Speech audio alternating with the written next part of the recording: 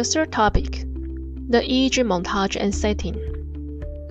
We all hear the story about the blind people touch the elephant. This story told us if we don't understand the whole part of one thing, we may make the mistake, even ridiculous result. This is the same when we are reading the EEG. We use the International 1020 system now, and we set the montage into two groups. The first group is reference montage, and the second group is bipolar montage. The reference montage means we need to find the standard and other electro potential compared to the standard potential. The most common we use is the A1, A2, left ear and right ear. And CZ is in the top middle of the head. And the average reference montage means we got every electro potential and to calculate the average to be the reference.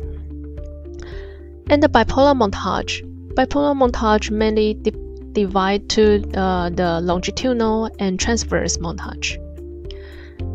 Let's see the reference montage. First, we need to find the standard and compare other to the standard. So we can got some electro potential lower than standard or some electro potential higher than standard. And the bipolar montage.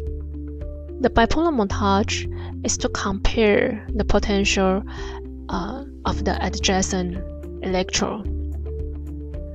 So when we want to understand the front to back potential change, we need to look at the longitudinal montage.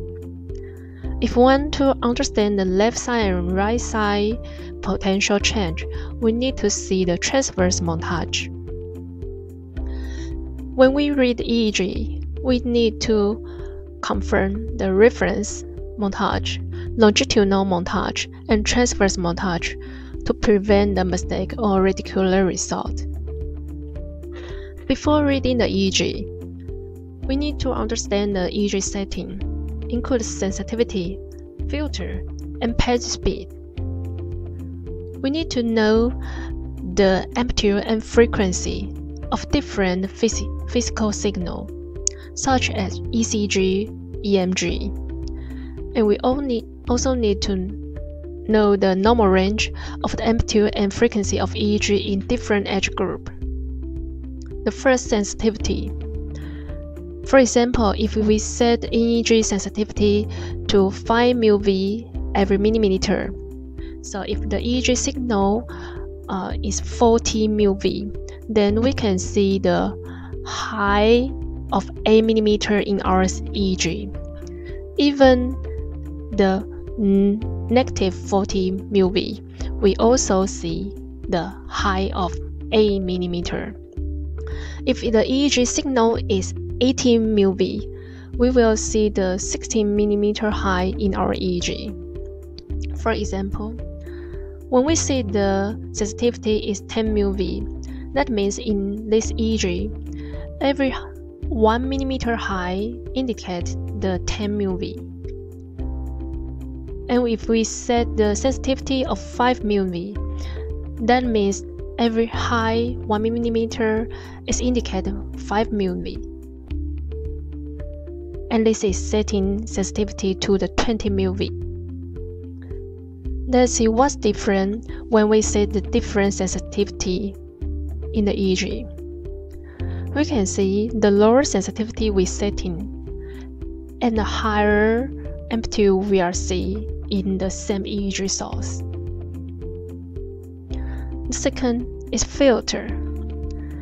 Usually we set filter to remove the artifact and environment noise.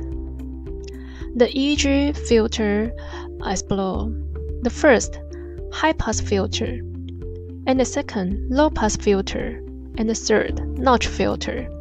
The first, high-pass filter, that means we set up the lower limit frequency in our EEG, It also called low frequency filter or time constants.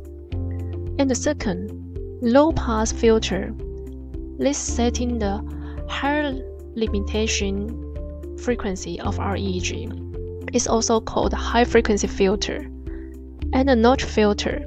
The notch filter usually used for remove the DC or environment noise.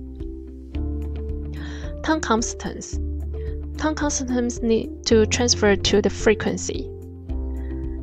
For example, if we set the time constant in the 0.3 second, that means the EEG signal frequency below the 0.5 Hz will be filtered. Look at the picture. The setting time constant is 0.1 second and the other is 0.3 second. What's that mean? The upper EEG means that the EEG signal below the 1.5 Hz will be filtered. And the other is the EEG signal frequency is below the 15 Hz will be filtered. So we see more low frequency wave in this EEG.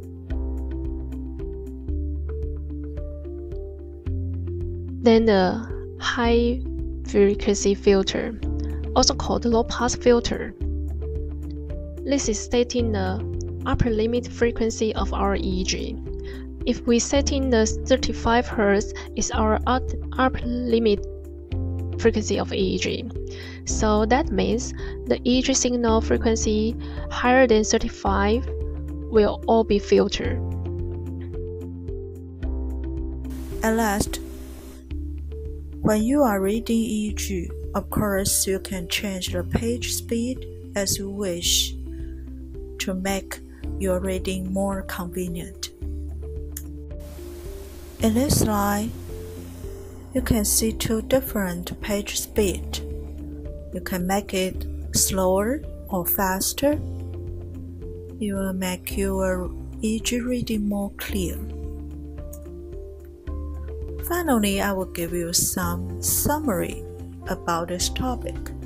The first one, the EEG represents the combined electrical activity of many billions of neurons. So if we want to understand a signal of different brain regions, we need to choose the appropriate EEG recording electrodes and setting. We should switch between different montages to understand the comprehensive EEG signal and avoid a misinterpretation. Finally, when you read an EEG, you must pay attention to the settings such as sensitivity, filter, and paper speed. Thanks for your listening.